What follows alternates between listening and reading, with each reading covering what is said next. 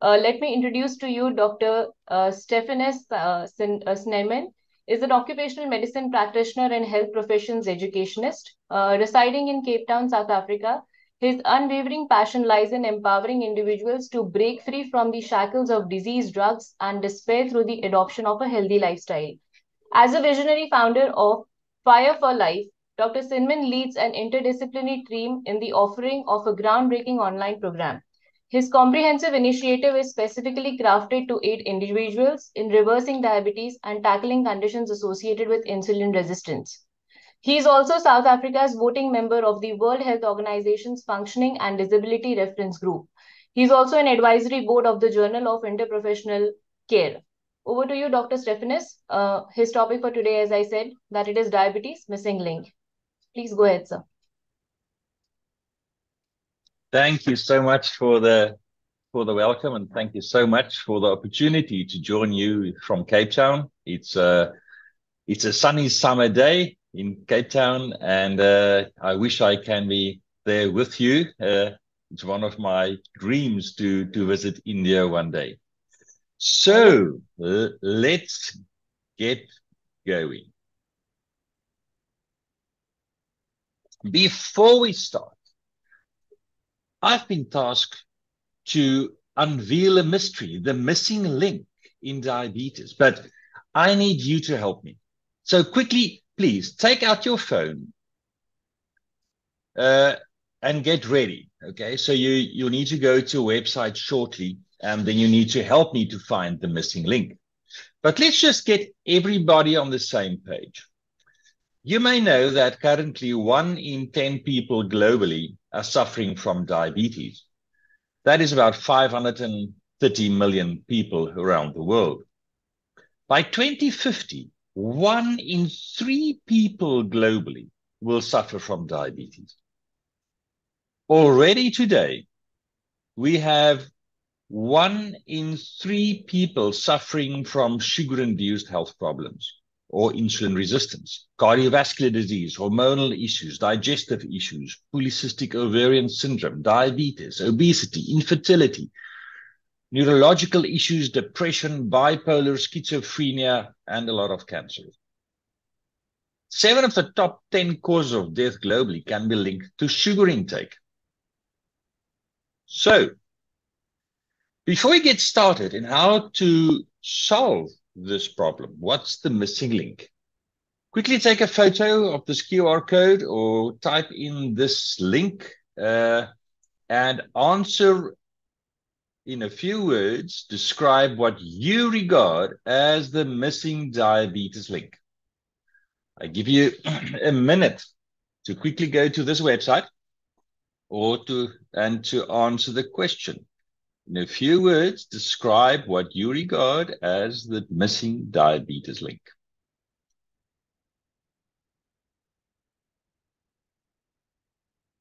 I've shared the link in the chat. You can check that. Okay, good.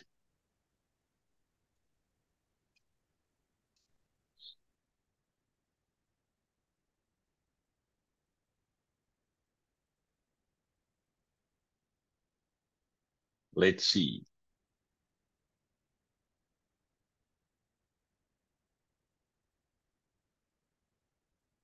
Great.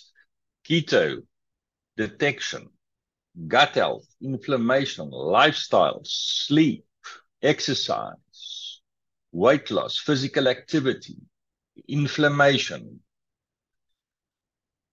circadian rhythm, lack of awareness, weight training, insulin resistance, inflammation, vitamin D, emotional and stress, digestive disorders, knowledge, poor eating habits, insulin. It's not sugar, lots of carbs, searching for solutions, obesity, good fats, adrenal dysfunction, early diagnosis, role of the adrenal glands, unhealthy diet.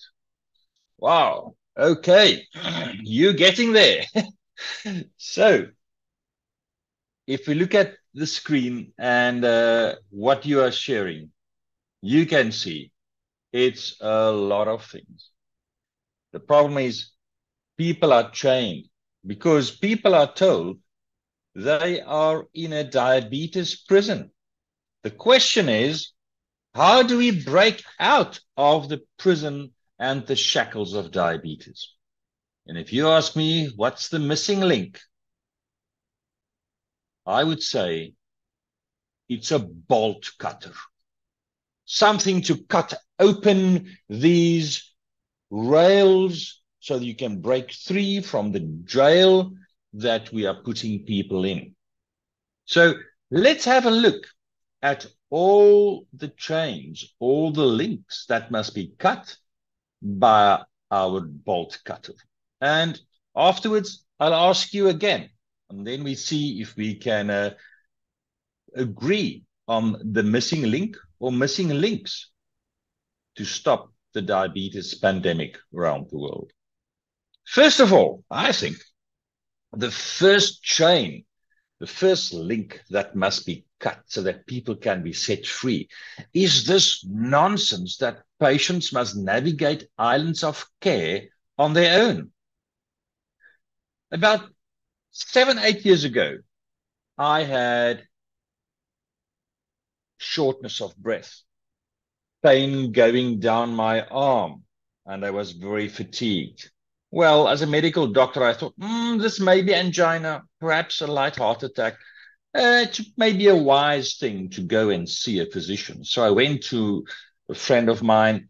He examined me, and then he took out his prescription pad. So the ECG was normal.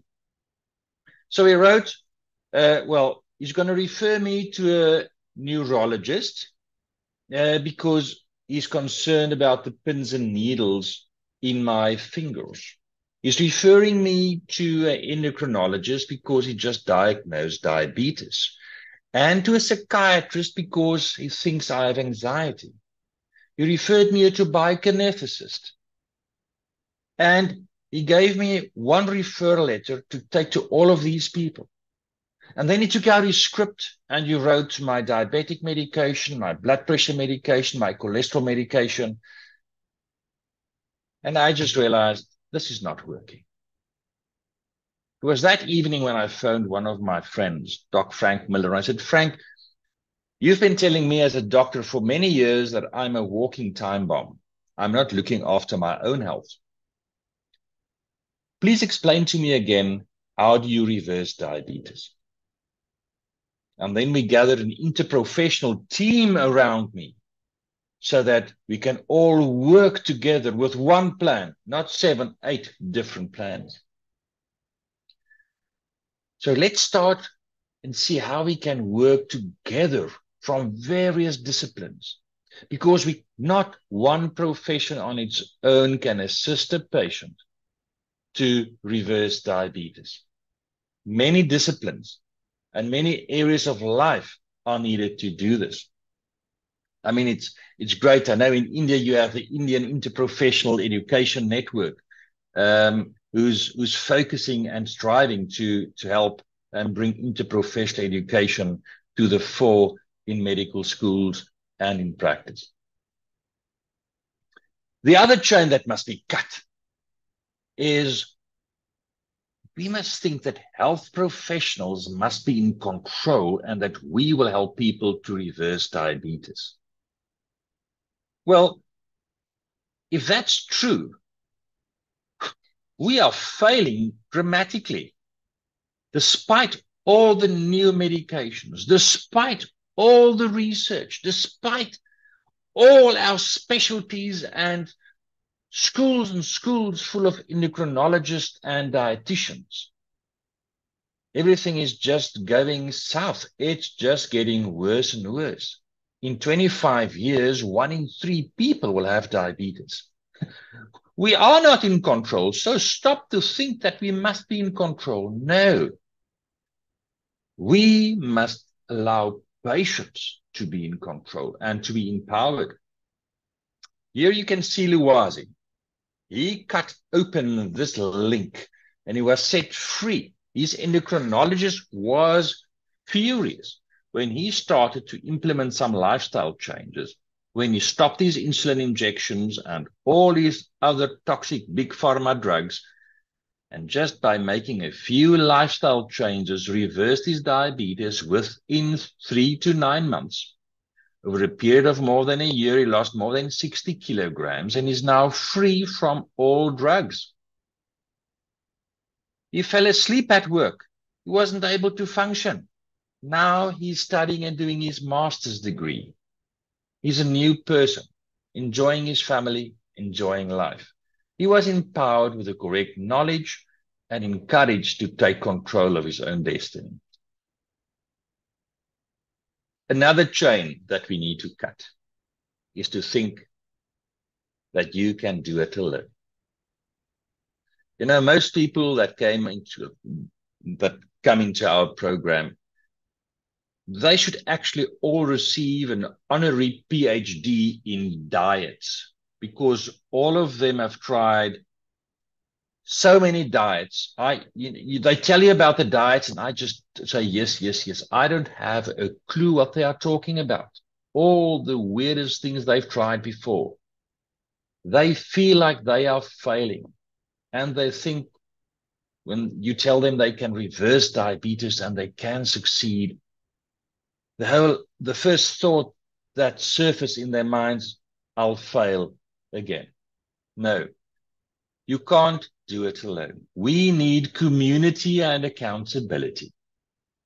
To become sugar sober, you need, in a sense, the AA approach, where people are encouraging one another, where you can share. We have a community of about 600 diabetics. And when one person is having sugar cravings, they can share that on a group, and people are encouraging them to persevere and just to hang on. When someone wants to do a 72 or a 2-day fast, they say, I want to do a fast, but I'm afraid of it. And people encourage them and do it together. So community and accountability is so important. It takes me 17 hours to reverse somebody's diabetes.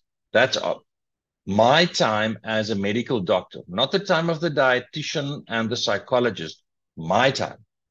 Now, I don't have that time, and people don't have that money. But if we can do it together in groups and in a community, we save time, we save money, and we bring in the importance of doing this together and keeping one another accountable. We call it to come alongside people. So we are all alongsiders. We're not in control. The fourth chain that must be cut is our biomedical approach. Now, obviously, I'm now preaching to the wrong crowd because you're already converted. But the biomedical approach, focusing just on a diagnosis. It's not about diabetes. Diabetes is just a symptom of insulin resistance. You know that, like a fatty liver. The biomedical approach is a simplistic, reductionistic approach to health. What's your symptoms? What's the clinical signs? Now let's make a differential diagnosis. And now there's 3 options. I write you a script, or I cut it out of the scalpel, or I refer you to a psychologist. It's all in your head. Well, that's the basis of medicine. Life is not that simple. Let's embrace a biopsychosocial spiritual approach. The complexity of life, the beauty of life. Often we're afraid to involve and to think about all the complexities impacting on what somebody eats. Who's making the food? Is there money available? Do they have access to the food? What about the rest of the family? What about the fact that they're working night shift?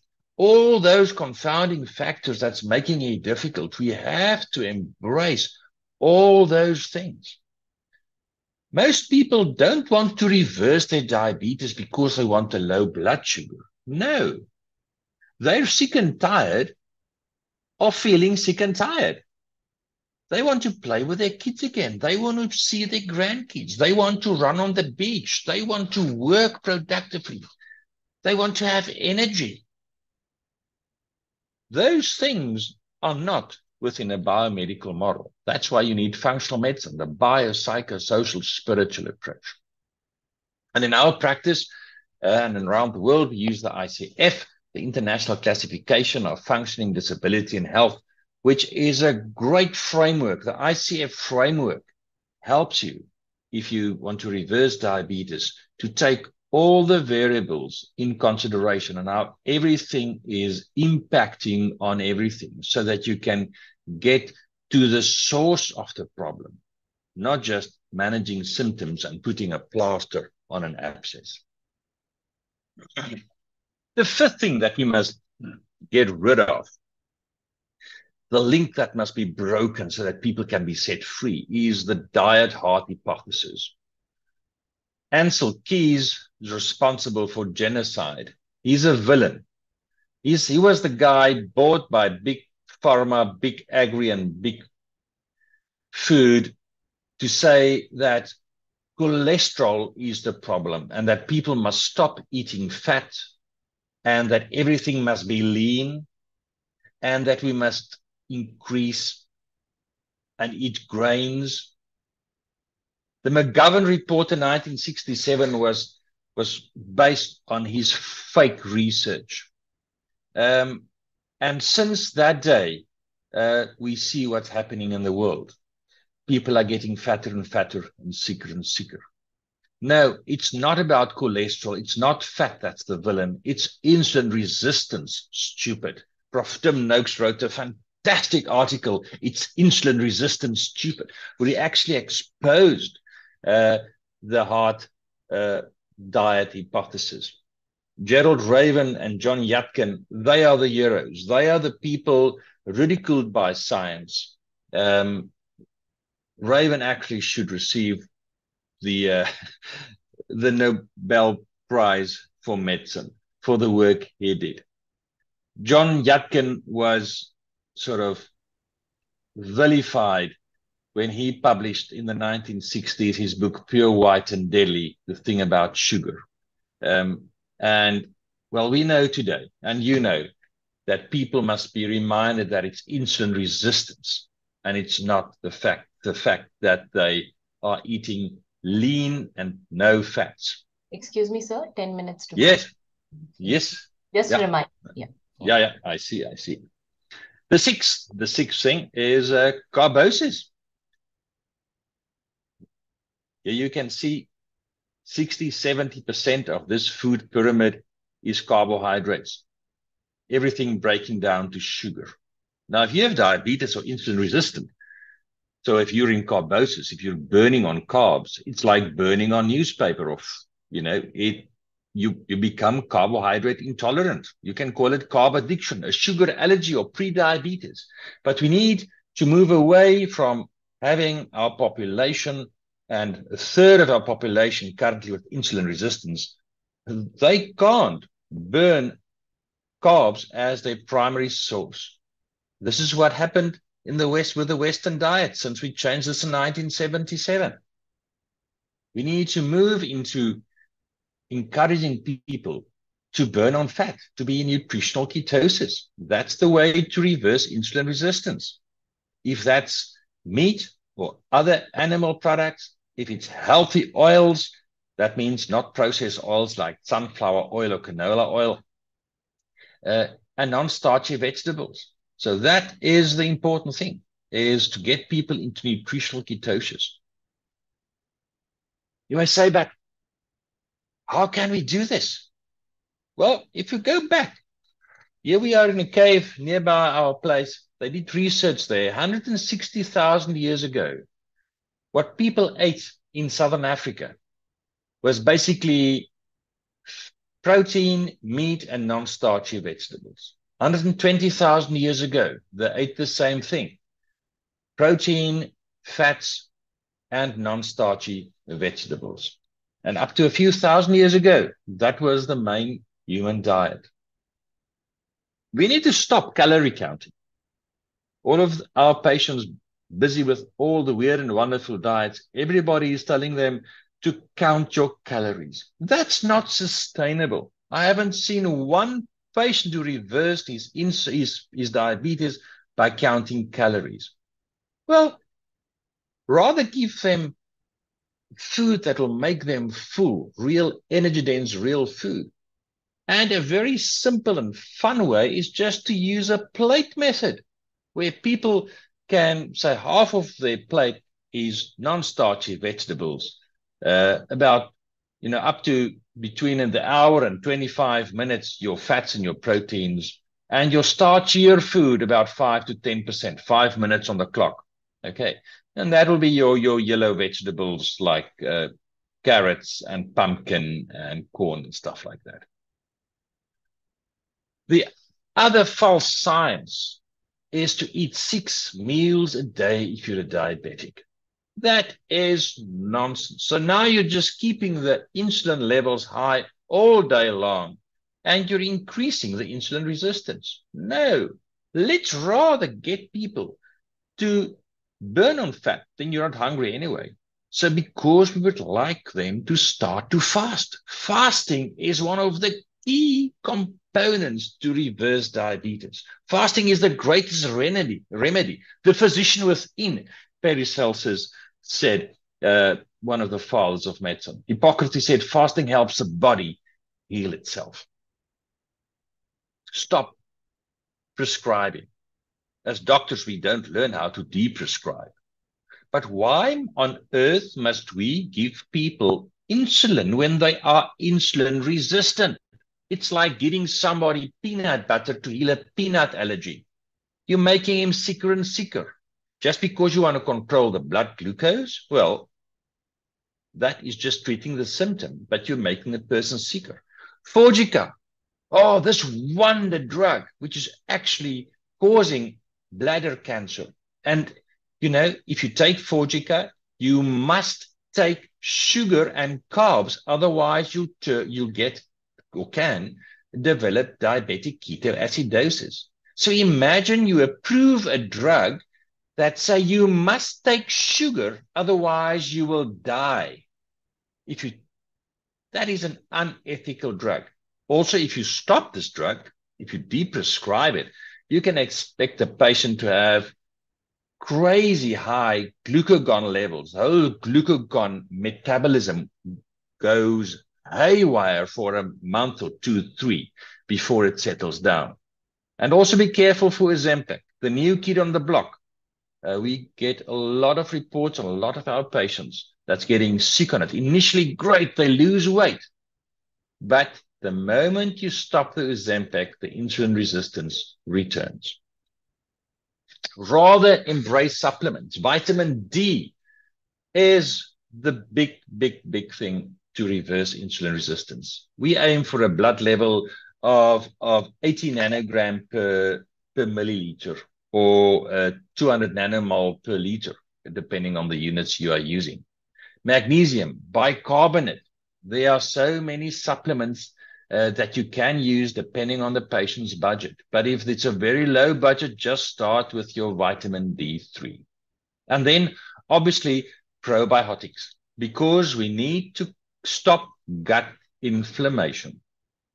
One of the first signs of insulin resistance is reflux or acid, irritable bowel syndrome, all the inflammatory gut situations. So it's important that we care for the microbiome.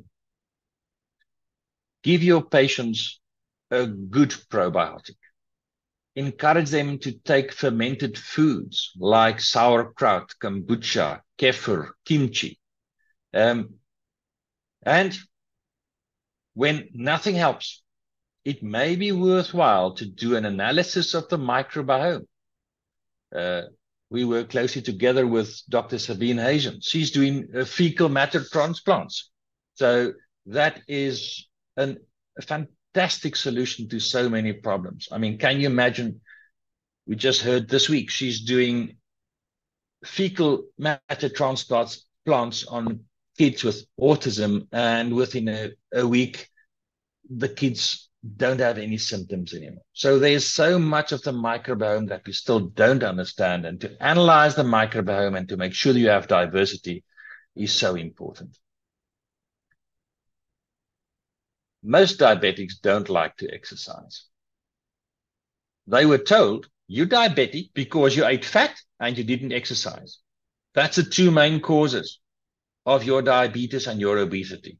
Nonsense. Eating fat has nothing to do with it. It's the carbs that you ate. And exercise only contributes a little bit to reverse insulin resistance. Rather encourage them to do simple exercises that you can do in your home. It's so difficult because you might have a diabetic who's running marathons, and then you have a diabetic of 200 kilograms sitting in a wheelchair. So to prescribe and sitting here to say what type of exercise you must do is very difficult. That's an individualized thing. But you can do exercises just to reduce inflammation, breathing exercises to heal the vagus nerve. Resistance training is more important than cardiovascular training in reversing insulin resistance. And lastly, you can't reverse diabetes if there's high stress and high anxiety.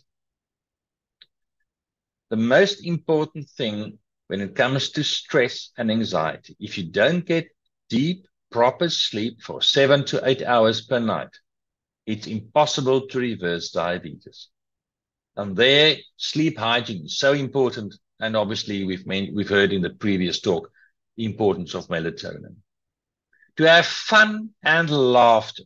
One belly laugh a day is fantastic. And our psychologists also tell patients, if you can have one orgasm a day also, that is even better. So fun and laughter is just so important to lower cortisol levels, and lower cortisol levels means there's lower insulin levels, lower glucose levels, and you reverse it. Food must be our medicine. Reversing diabetes must be fun in community. And then grounding and hormesis, cold water swims, your sauna, being barefoot on the grass. Grounding and hormesis is also very, very important.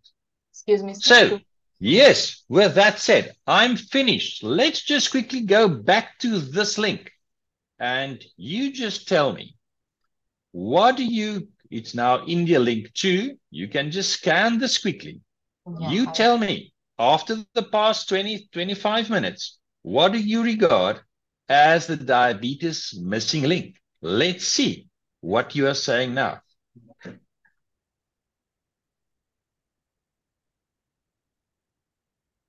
I've shared the link in the chat box. You all can please. Thank you.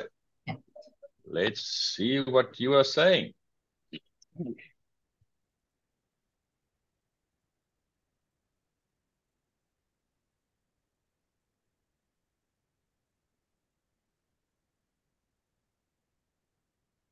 Ah, the response is lifestyle, gut, sleep. Keep it coming. Laugh, stress-free, very important. Managing yourself, accountability. Overthinking, important. Relax, fun, community, accountability. Ah, you see, things are changing. Well, now if you look at what you see on this screen, it looks more and more like functional medicine, a biopsychosocial spiritual approach to reverse your insulin resistance. Yeah. Yeah. Thank you so much. Thank you so much. Thank you so much for your remarks, and you have been so stirring and have made a lasting impact on us on the knowledge that you have imparted in terms of diabetes. Thank you so much. Yeah. Thank you. Thank you.